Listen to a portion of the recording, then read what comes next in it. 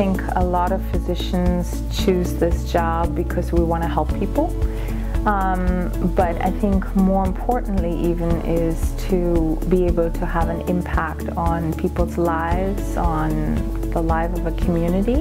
And I believe that the health of people is strongly related to the health of the community as well.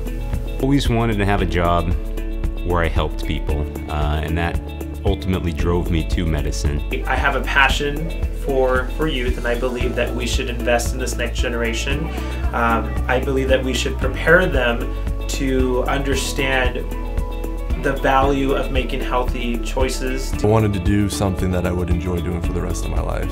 I chose to do community health because to me it's important to not just look at the health of the individual, but to look at the whole family and then the community at large. And I'm able to contribute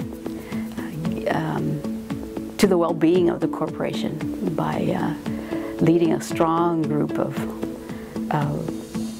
billing folks. I think I've always, ever since high school, been focused on social justice and on wanting to help the underserved. It kind of evolved into more of a desire for a relationship where you not only help people, but you just become part of their family. Community health was very important to me just because of the type of people who we practice medicine for and with.